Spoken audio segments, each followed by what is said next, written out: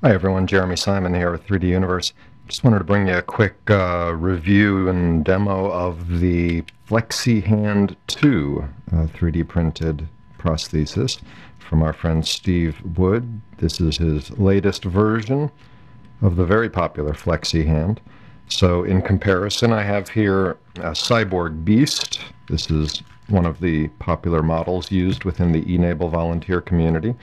And the main difference is that the Cyborg Beast uses two sets of cords, one non-flexible running along the bottom of the fingers, which causes them to contract when the wrist is bent, and another another set of cords that's flexible that runs along the top of the fingers, which causes them to return to their normal position, open position, when that wrist is unbent.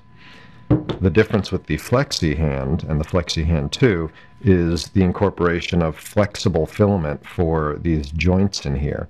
And those joints take the place of those flexible tendon lines, so that now you only need one set of cords, which you can see running along inside those channels here. And those non-flexible cords, when, again, the same principle, when the wrist is bent, causes those fingers to flex in. And in this case, when the tension is released, it's the flexible filament joints that causes the fingers to return to their natural open position.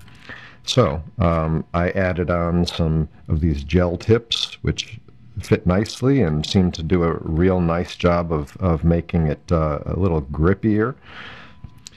So for the Velcro on the gauntlet, I didn't do the sewing. I just kind of looped them through so you could sort of see what it would look like. But normally I would do these probably by sewing them onto each joint. So I'll show you here.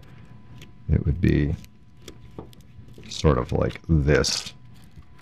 So this piece is too long, but you can see it would be coming off of each arm, and then it would just simply close around the wrist. So the way I have these looped through here is strictly temporary, so that you can see it with the Velcro.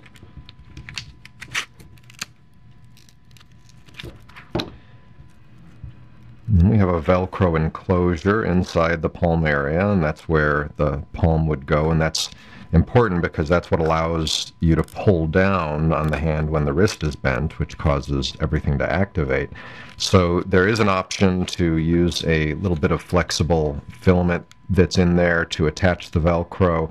I went for what I think is a bit of a stronger approach by drilling holes through to use these Chicago screws.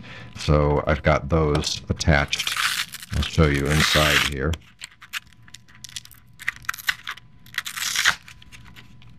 So we can take this one off and see there's the Chicago screws coming through the other side. Of course, the soft side of the Velcro is facing the skin.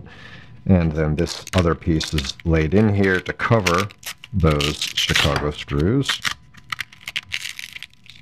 And now that those are covered, we can simply close this around, and this folds down over. And then you have a little sort of glove to hold the palm, and that's what allows us to then bend the hand forward, causing the fingers to grasp. So obviously it's a beautiful design. As you can see, it's modeled after a real human hand, and therefore looks much more realistic. And the gripping motion is nice. I opted to use the non-flexible cords, as I mentioned. Now you can use a flexible type of cord, and that will result in a bit more of an adaptive grip.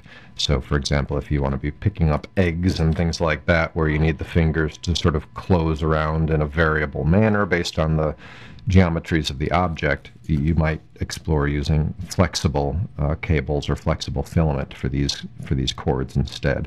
I'm using a what does this say? I think a 50-pound 50-pound test fishing line that's plenty strong for a test hand, and results in sort of a stronger grip. You don't have that variable grasp, but it allows you to, for example, pick up heavier objects and grip with more strength. So you can see if we can just, yeah, we can just pick up objects pretty effectively. Let's see, I don't really have anything else here. Here's one of my little owl pieces that I printed.